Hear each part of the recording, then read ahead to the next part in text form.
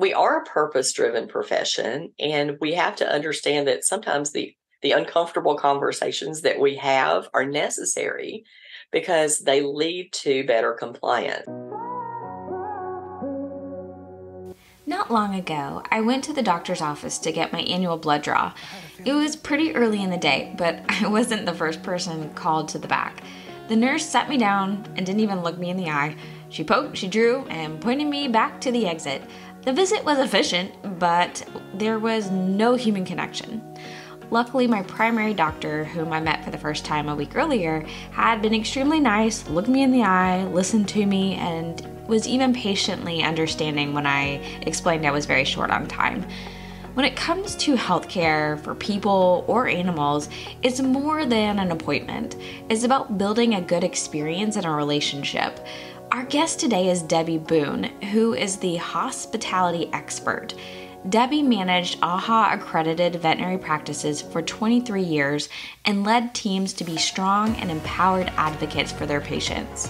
Her hospital's astounding 87% preventative care compliance rate definitely got noticed.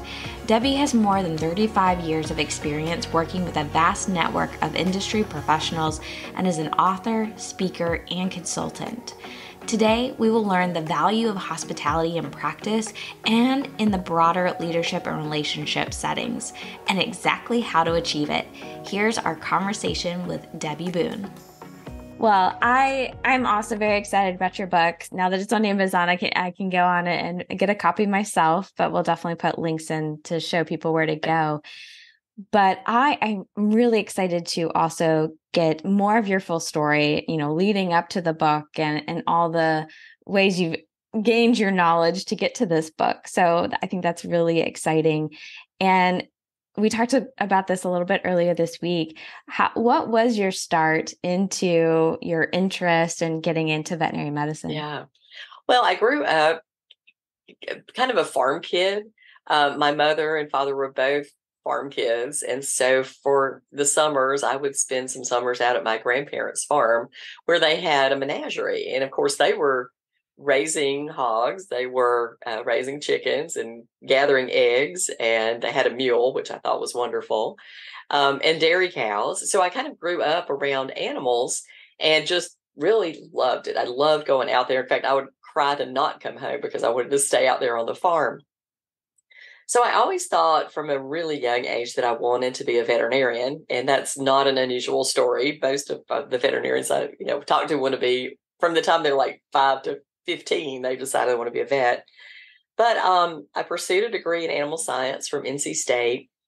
In the meantime, I was working in my family's restaurants. They had 5 full-service restaurants. The largest one in Virginia would seat about 1,000 people, but most of them seated about 250 to 300.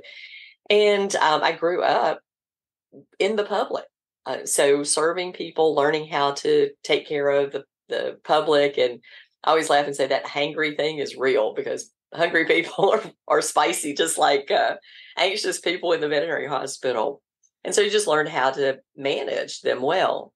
So I learned to offer hospitality at a young age because my parents were adamant about that. We laugh and talk about, I was visiting my mother yesterday and she'll turn 90 in September, but people still come up to her on the street and talk about their experiences in the restaurants. And she said, I don't even know how these children remembered me because they were little bitty kids when they were sitting in those high chairs at the restaurant. But it was like a family dinner every Sunday. And so people had this routine. They came out of church, they came to Huey's, they ate chicken pie, and lemon meringue pie and sweet tea. And then they went home and took big naps because they were so full. So that was, what I learned growing up, but I still never wanted to be in the restaurant business. So I started to go to NC State. I had a degree in animal science, pre-vet. The original goal was they would build a vet school by the time I finished undergrad, but there was some politics involved in it, and the school was delayed about 2 years. So I was out. And I decided I just didn't want to go back. But I moved to Greensboro, North Carolina, and to get my foot in the door, I started at a veterinary hospital as a part-time receptionist. And the hospital owner had three hospitals at that time. And I would work in the mornings in one small hospital, and then I would come to what I call the mothership hospital and work in the afternoons. And I did that for about 6 months at minimum wage and determined I was going to starve to death if I didn't go and find a better job. So I left and I managed a retail fabric shop. Then I left there and I managed a jewelry department of a big box retailer for a little bit. And then one day I sold one of the associate veterinarians a watch. He was looking for something tough enough to manage the treatment room. This was before watches and things like that. So I sold him this kind of rubberized Casio watch. And I said, well, tell Dr. Kopp I said hello. So he went back and he told the owner hello for me. And the next thing I knew, I was getting a phone call from Dr. Kopp. He said, you need to come over and talk to me. My wife tells me I need a manager. And she's tired of me coming home every night at 10 and 11 o'clock after running this business. So come over and talk to me. And that's how I got my job. I just went over and he knew my background and it gave me this job it was kind of a glorified bookkeeper at that point in time. But then over the years, I was there 19 years. And eventually I was hiring all the staff and managing the entire hospital and marketing, doing everything that a manager does. And so yeah, I love that practice. I still love that practice. I still stay in touch with a lot of the people that work there. And I was in Greensboro, North Carolina. So Novartis Animal Health, their headquarters was right there. And we had a lot of Novartis people as clients. And so one day, one of them asked me to come and do a keynote, a key opinion leader, little group thing. And I said, okay. And they found out we had something like an 87% compliance rate on preventative care. And they wanted to know how we did it. And I said, well, I think I can teach that. And that's how it all started. And I've been teaching it ever since. So I went to work then for Reesville Veterinary Hospital, which is a really large 11-doctor practice. And during the recession, I got laid off. And so that's when I started my consulting business. And it's been going pretty strong ever since. Well, I'm sure so much of what you've learned is put into your book, but do you mind sharing a little bit of that, the secret of Sure. getting such high compliance? Well, I think the most important part is that everybody on your team knows why they're there. And I talk about this in the book. It's the very first chapter is Know Your Purpose. We are a purpose-driven profession, and we have to understand that sometimes the uncomfortable conversations that we have are necessary because they lead to better compliance, and it's about education. So our practice was very much hospitality focused. We built relationships with our clients. We knew them, we knew their kids' names, we knew every dog they ever had, through generations. And because of that, we built high trust. Well, the other part of that is getting everybody in the building on the same page, because if you've worked in practices and one or two doctors, it's easy because there's only one or two opinions. But when you have 5 to 11, the opinions can really get broad. Like, when do we give kitten vaccines? Well, I think you should do it at 6 weeks. No, I think I wait to 8. No, I don't do this component of it. But that's really confusing. So luckily, my practice owner was also a good business person. So I always say thank you to him for kind of teaching me how to do this and do it successfully. But we had standards. We were AHA accredited hospital for 25 years, but we followed very specific guidelines, and all the doctors were on the same page for routine things. I'm a firm believer that medicine is an art, but I also believe that when you have a business, it has to have consistency. Because if one doctor says one thing to the client and they come in and they visit another one who says something different, well, the clients are not medically trained. So what that creates is confusion and lack of trust. So who is telling me the truth and who is trying to gouge me for price is typically the options that play through.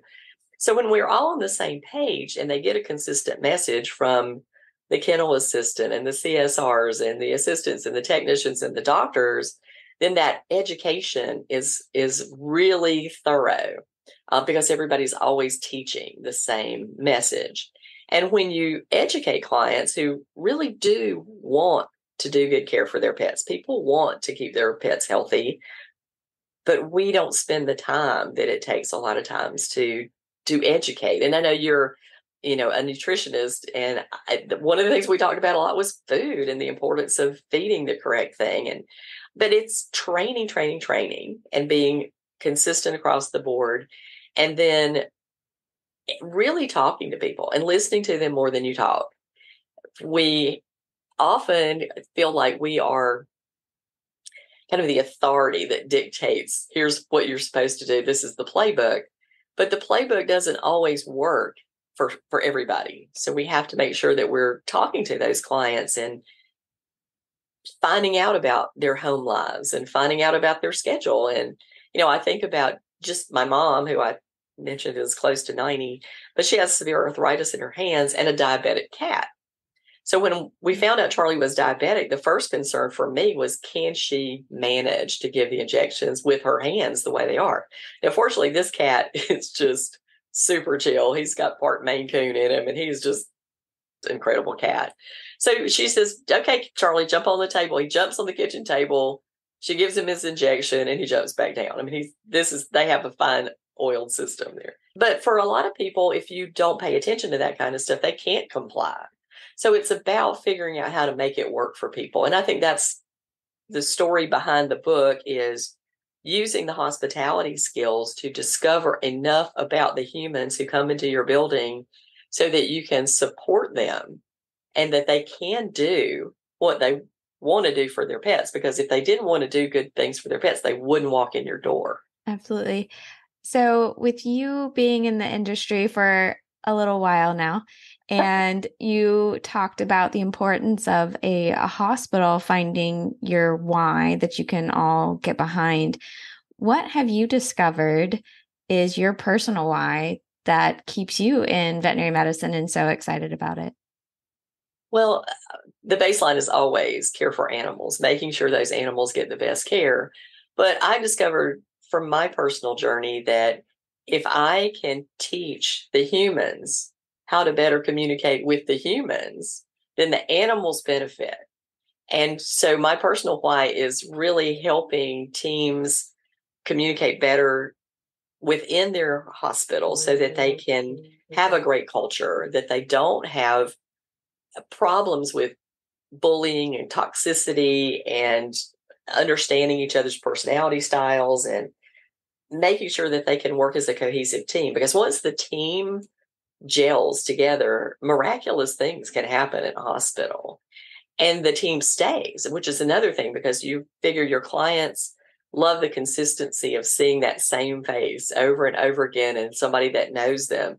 And the more you get to have encounters with a client, the greater the trust builds. And so that new client who comes in who doesn't know anybody is a little more difficult to get to say yes for the care. But the one who's been seeing you for 10 years, and every time they come in, you go, how's your kid doing in college? And how was that book you were reading last time? Those are the people who are going to say, yeah, I want to do what you tell me to do because I trust you. Yeah, going back to that, building the relationship is a really unique part of veterinary medicine. I feel like we do have the clients that they will continue to get pets and they keep coming back. And so we will start to know when their kids go to college and things like that. So it came up that some people may think that as we're advancing in medicine, and that people would want to constantly go to a new doctor for a new specialty or a new reason. But what they found is actually people really like having that relationship with their healthcare provider, and they like coming back to that person.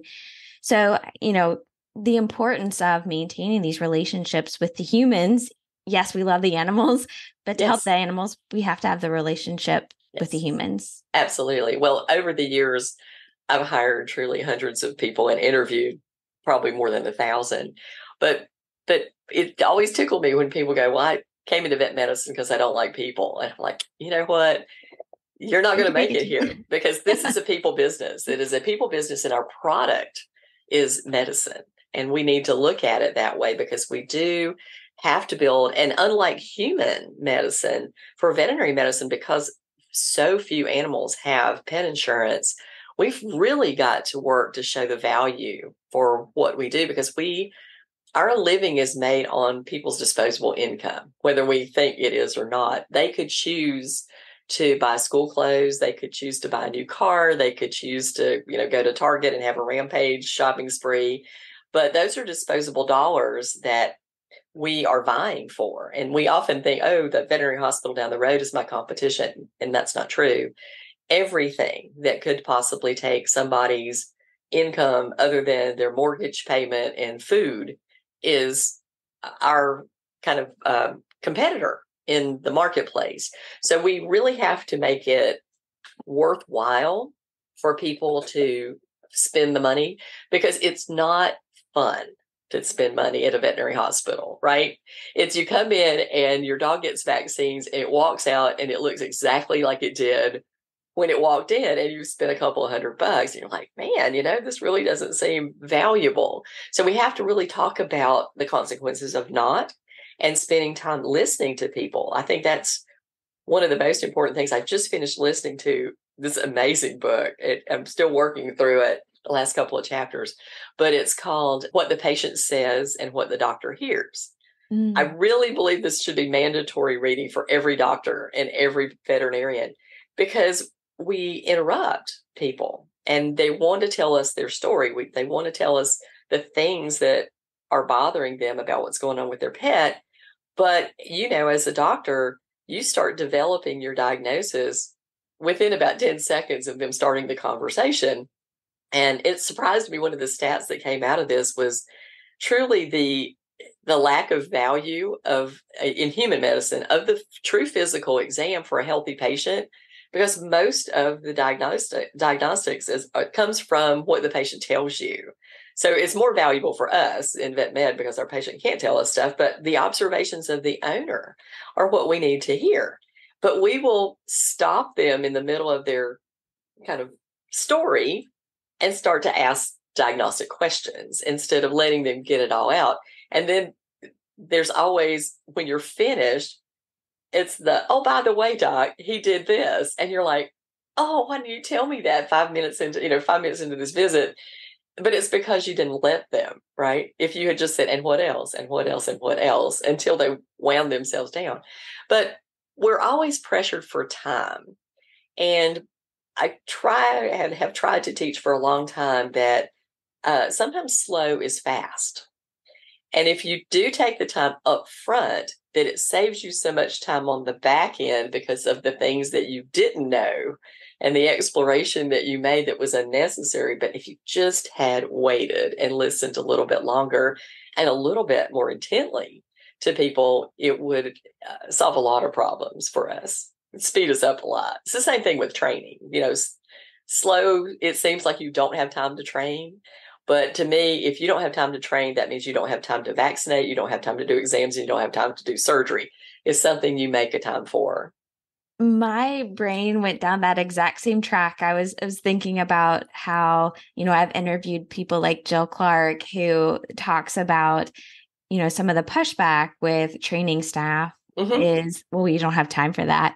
It's like, well, if you just took the time to train up front or you listen up front, you may find the solution a lot faster than if you're skipping that step. Yes. So absolutely. Yeah. Yes. And I think the listening comes into play, not just in a patient-doctor relationship. I think it's a little bit of a human problem that we constantly need to work on. It's true. Yeah. Yeah. In the book, what I talk about is, of course, active listening and open-ended questions, which every doctor is taught. But often the support staff are not taught those things. And especially with your CSRs. And Jill and I know each other. We've talked a lot about CSR training. So you've got to train the CSRs to ask the good questions and to listen intently too, because they are often they're triaging whether they have the skills or not. And hopefully you're training the triage skills, but they are doing that, and they need to be able to focus while phones are ringing, dogs are barking, people are talking, questions are being asked, doors are slamming, printers are printing. And how do you focus on the person on the phone? And that is through active listening. So I always taught, when I was teaching the Patterson classes, think about playing the game Simon Says. And your intent listening level when you were playing Simon Says, so you did not mess up and pat your head when you weren't supposed to. And that is the level of listening that you need to do when you are speaking with any person, because everybody deserves your intense attention when they are speaking. And then you deserve the same thing. We've all been subject to the people who we know are not really listening to what we're saying. They're just waiting to talk. And it's incredibly rude, for one thing. And that's, I talk about it in the book. And I don't know, maybe being raised in the South, it was something that you were taught to just to listen more than you talked, and to be polite and wave at your neighbors going down the road. You might have noticed that now that you're in Savannah, but it's a way of life. It's a way of being, but it makes life better for everybody when we treat each other respectfully. Yes. I grew up in Alabama, so I'm a good Southern girl. There you go. Yes. Yes. We're starting to talk more about, the challenges in practice to kind of get to that dream that, people recognize that you were able to achieve and that you write about. And so you mentioned quite a few wonderful things about facing challenges, because we're going to have challenges. We need to have challenges in order to grow. So I'd love to hear more about your thoughts when it comes to a natural approach to challenge, failure, and growth. Sure. I think there's an unrealistic expectation that you're supposed to be happy all the time. First of all, that's not how life goes. I've been interviewing people on my podcast, The Bend, and I've had about 65 to 66 interviews of people, and talking about just the bends and opportunities that come to you out of unexpected places and how you face those things. And a very consistent message is to look at any kind of failure or challenge as a potential growth opportunity, because usually it works out that way. I know in the moment you're like, oh, and I'm a cancer survivor. So if you think about what good can you think comes out of being a cancer patient, the truth of the matter is a lot did. And a lot of the base of this book has to do with my experiences as a patient and what it feels like to be the subject rather than to be the medical provider, because I've lived in both sides for a very long time, as you said. But the things I learned about empathy and doing good medicine and explaining things to the clients well, many of those stories come out of my cancer patient visits and the exemplary care I got at Duke Hospital.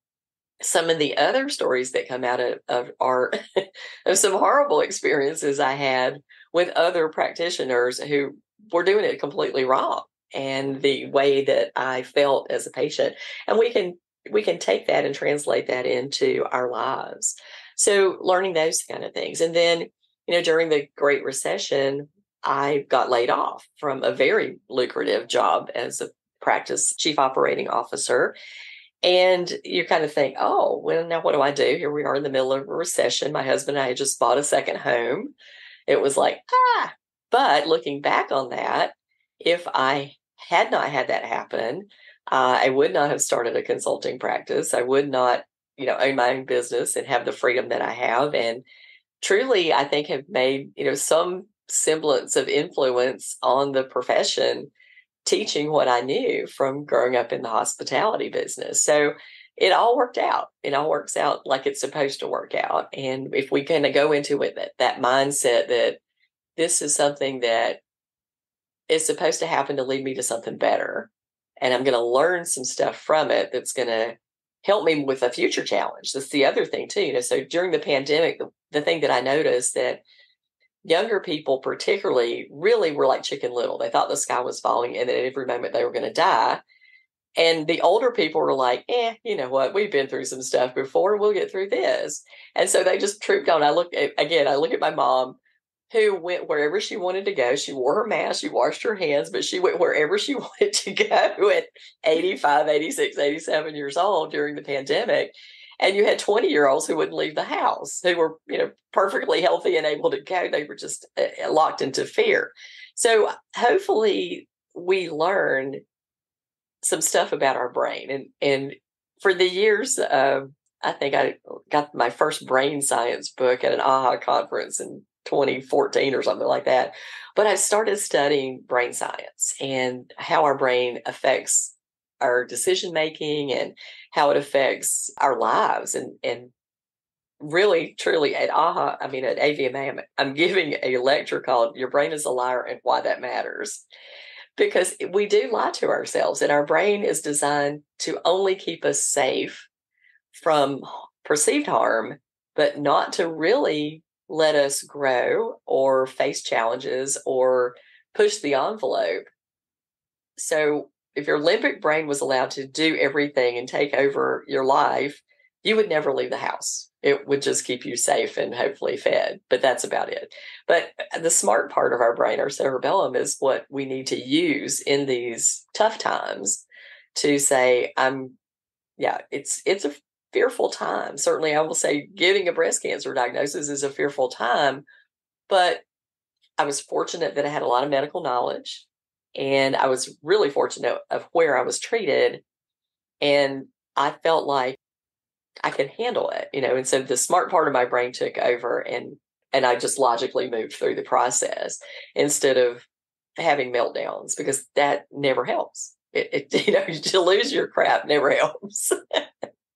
Yes, that is a very wise thing to just keep in mind. And I think the way I often tell people is, panicking never helps No. in any situation.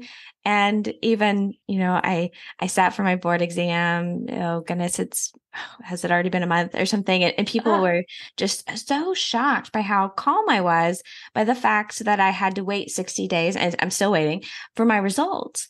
And I said, well, there's nothing I can do. There's nothing I can change at this point. Why worry or get upset about it? Exactly. That ship has sailed. It's done. It really is done. Yeah. But you're right. I mean, I think, and some people just do have a personality that's like, about everything. And I've always been a very calm person. And I think that, I'm just a logical thinker. And my husband always tells this story on me. I have a tendency to get strangled very easily. It's a thing I inherited from my family, but just on a sip of water or swallowing wrong, and I'll get choked. Well, I was swimming in the deep end of a pool and some water splashed into my throat and I started to choke. And instead of panicking, I just kind of held my breath to stop from coughing and paddled myself to the side and stood there then gasping and choking. And my husband's like, God, are you okay? But if I had panicked, I would have probably drowned, or I could have certainly had much worse consequences. But keeping your mind calm is a really important skill set. And I talk about it in the book when we talk about emotional intelligence, because we have a tendency to, when people start to ramp up their behavior, we tend to escalate our own. Our emotions kick in. And there is such a talent in being able to control yourself and talk to yourself in those points of time, because that person in front of you, they're in limbic brain hormonal override. And you can do nothing to calm them down. You just have to let it run. And we need to realize that, because they can always say something that will hit home.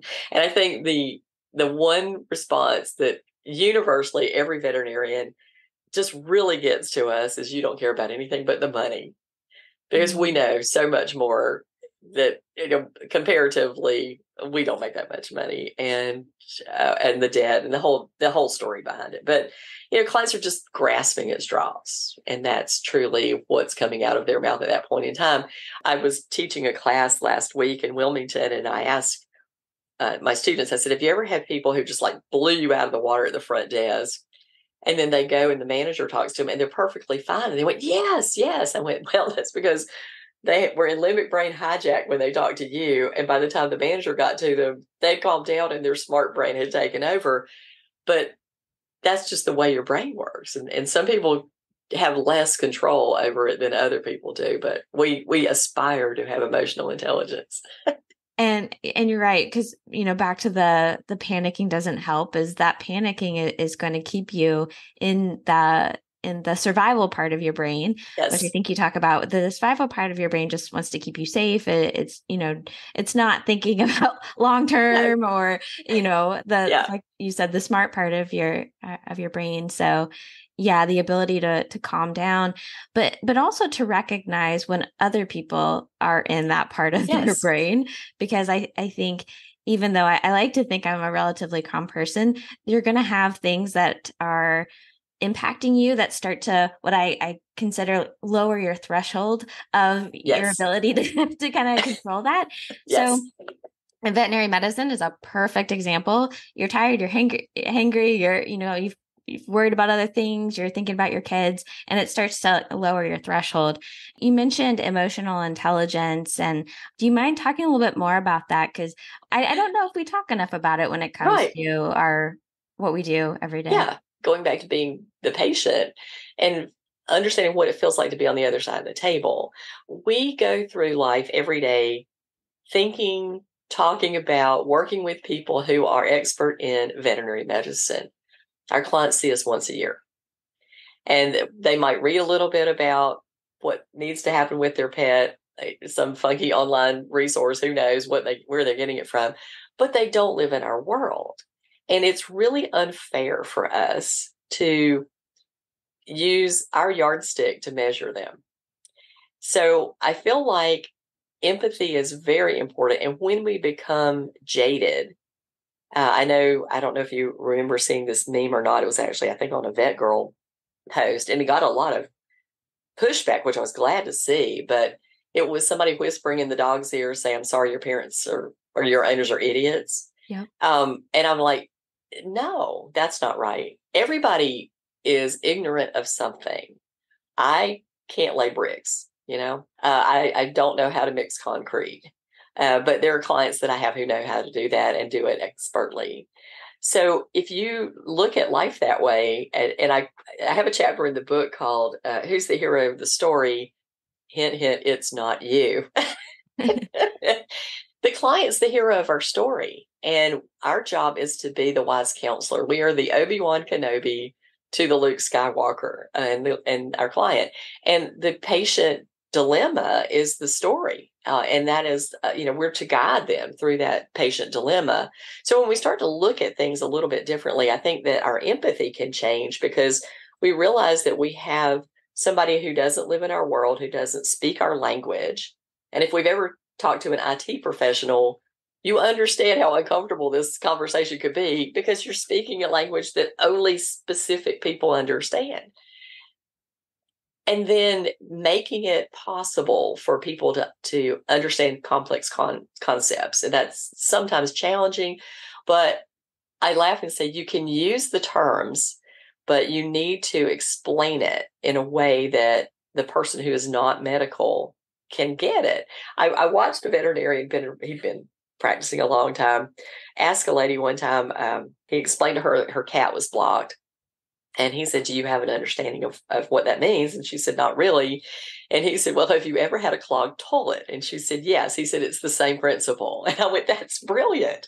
She understood immediately what it was like to have a clog somewhere in the toilet. He did not talk about urethras or struvite stones or any of those things. He just said, "Here you go." And she got it, and she understood what the problem was. So it's we need to be a little more creative in a scientific community, I think, in order to get our clients educated in an empathetic way, and to also understand that, they don't know what we know, and it's not fair to judge people like that. I wrote a blog one time, and I said, everybody I know drives a car, and they will put gas in it, and they will wash it occasionally. They know to get the oil and the tires rotated. But if it broke, they don't know how to fix the transmission. So it's the same principle. Just because you have a dog and you feed it and you wash it and you go and get it vaccinated, you don't know what to do if it goes beyond that, because that's when you need the expert. And so does your mechanic judge you? Well, maybe he does if you don't change the oil in your car but once a year. Yeah, maybe he judges you a little bit. But that just means that you didn't know you were supposed to change the oil. But, every 3,000 miles or so, depending on what your car is. So we should not judge people because there's things that we don't know out there in the world and that we are terribly ignorant about. And everybody needs to have somebody who is willing to teach. And I really have always taught my team members, you are primary teachers of this subject matter. And if you need to teach it so that people understand it and teach it consistently, make sure the message is always the same through every person in your building so that the clients don't get confused. Confusion is a big negative in our world. Oh, yes. And, I think I learn more and more how to be empathetic as I have had different roles in my career as well. And my guess is that you've probably seen that as well too. Yeah. Everything from going to retail to managing practices to now being a consultant, you're able to see things from different angles. And so do you mind, before we have to leave today, explaining a little bit more about what you do now, your consulting practice, Sure. what that entails? Okay. I really focus a lot on communication and culture building in my consulting work, especially as a speaker. And the book, particularly is focused on that because the hospitality part of it comes into the practice too. When we use hospitality skills for each other, we support each other rather than tearing each other down or trying to do the one-upmanship or hoarding knowledge. We are generous and respectful of each other. So I feel like that is a huge part of what I try to teach practice teams, because once you get the people right, the rest of the stuff is easy. The rest of the stuff you can read a book and know, right? But a lot of it is helping people get themselves organized because practice owners typically have not had business classes. They don't know the rules of business, and the rules are simple, but the rules are the rules. And you got to make sure that you are watching your numbers, making sure that you are actually making money off of the services that you provide, that you are supporting your team appropriately. So I look at a lot of aspects. I laugh. I have a 17-page checklist, and I start at the parking lot and I work through the entire building, and I watch and observe the team and their interactions with clients and with each other. And I watch workflows, and then I review the financial situations and the pricing structures. And it's everything from first impressions to, do you have an accountant that knows what they're doing? Because sometimes the answer is no, because veterinary accounting is specific. And if we don't have an accountant that understands what we're looking for as far as benchmarking our normals, then to them, it's all tax preparation. And that's a different animal completely, no pun intended. But it is different of what we're looking for, what consultants look for, what practice management people look for is different than what an accountant looks for, or a regular accountant, one who's not veterinary specific. So I do a lot of that kind of stuff. I actually help, because I am a writer, I help clients write compelling ads, because as you know, veterinarians are very hard to find, and so are support staff. So you've got to write a compelling ad that tells your story and makes people want to come and work for you. Now you got to have something to write about. So that's the important thing too. You've got to have a culture that's worth bragging about, or it's a lie. You can't write a lie in an ad and expect people to want to come and work for you or stay very long. That's the other thing. So that's kind of basically the gist of what I do. I do some speaking at conferences. Obviously, I write articles.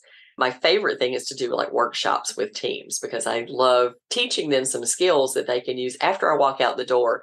My goal for all of my clients is that you don't need me anymore, that I teach you the skills and the theory, and then you don't need me anymore. But I'm always here if you do. I love that. And then also you do have your book brand new as we record this right off the press, so people can go and get that. So we'll make sure to put links so that they can do that. Thank you. And I want to open it up. And is there anything that you would like to have as a piece of advice or wisdom for the veterinary profession as we think about it today?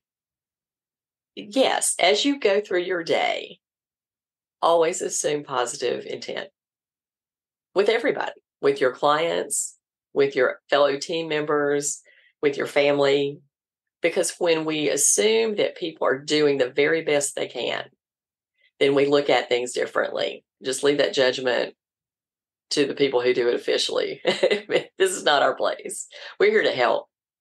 The other thing is, no is not a bad thing if said appropriately and with grace. You're a Southern girl. You learned from a young age to how to say no, and bless your heart.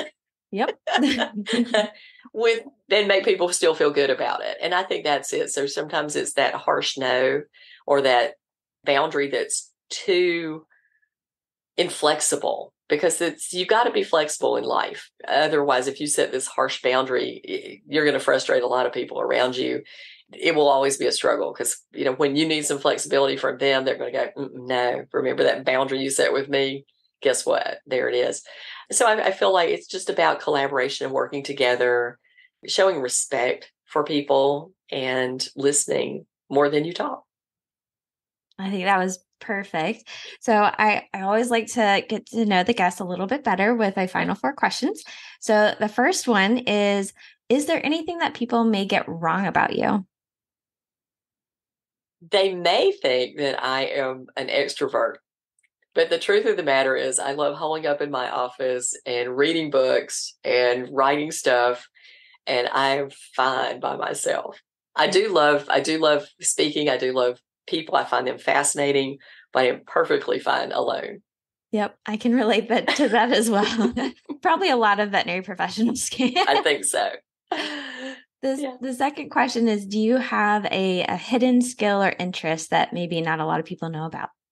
Well, the funny thing is, I can sing. My name is Debbie Boone, and people ask me all the time if I can sing, and the answer is yeah, sometimes I do. So I have actually sung with the Barking Cats at some AVMA stuff. I may be doing it again this year. I don't know. Deb Stone hadn't told me yet. I don't do it much, but I do it for fun, and I am told I can carry a tune.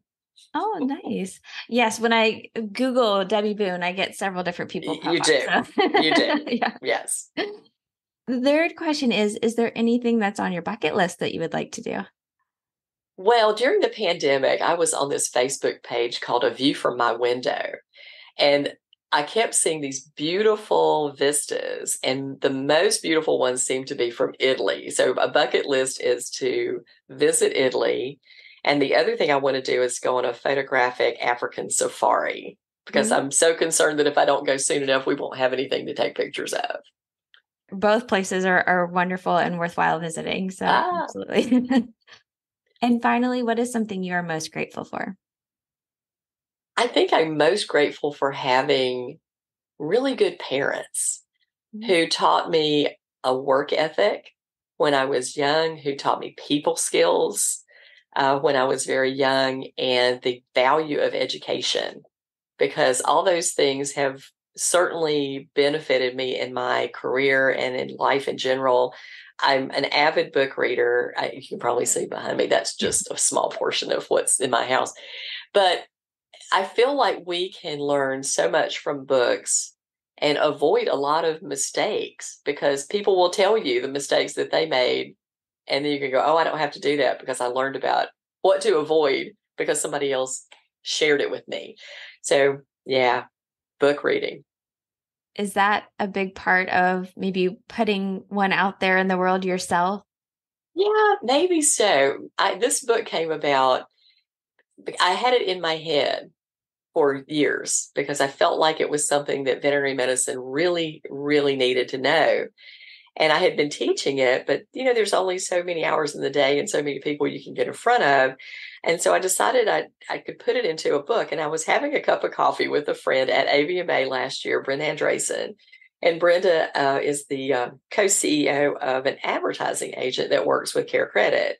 So she called me up about 2 or 3 weeks after AVMA and said, you know that book you want to write? I said, yeah. She said, Care Credit would like to support you in writing that book. Do you think you can get it done before AVMA? And I went, I got to get this done in like 3 months in order to get it out, So I wrote the book in 3 months on top of all the other stuff I was doing and writing. But it came so easily to me because I just knew what I wanted to say and the stories that I wanted to tell. And then there was a lot of, editing and the publisher and the back and forth and back and forth. So we just squeaked under the deadline. As you can see, it's in print July the 3rd and AVMA's next week. So it was quite an experience for me to write this book. And now I'm thinking, wow, I think I could write another one. And maybe the other one would be for maybe not healthcare, but maybe retail, because I feel like we're losing our hospitality skills. I feel like we're losing our people skills. And, when I grew up learning how to manage conversations with adults, I was 12 years old when I started working in the restaurant, and I was speaking to adults and seating them and taking their money and waiting on them as a server. That's a skill set that we are losing. I gave a talk a couple of years ago for AHA called How to Talk to a Stranger. How do you just walk up to a stranger and start to have a good conversation with them? And I laughed because the entry line was, I'm the person who talks to people on airplanes. And everybody in the room went, ugh. And I said, but let me tell you, the opportunities that I've had to have really amazing stories told to me about people. For example, I met the man who led the soldiers into battle in Desert Storm. He was flying to Washington, D.C. on one of my flights, and I got the opportunity to say, as a leader, how do you lead people into battle when they know they can die? What leadership does that entail? Because we're just working on trying to get people to, do fecals in the hospital. And these people can go and die. And he said, it is trust and training. And I went, trust your leadership to know what they're doing and train them until it is unquestioning what they need to do. And I went, wow, that's a lesson. That's exactly what we need to do in our teams. When people trust their leadership implicitly and they are trained to the nth degree so they can do their work, you can conquer the world with that. This has been the Vet Life Reimagined podcast. Whether you are listening or watching on YouTube, I hope you enjoyed this conversation. Please make sure you are subscribed to catch all these amazing people in our profession. Also, send this episode to someone you think who would appreciate it. Have a recommendation for someone who would be a good guest? Please reach out on LinkedIn, Instagram, or Facebook. There aren't that many Dr. Sprinkles. Until next time, Vet Lifers.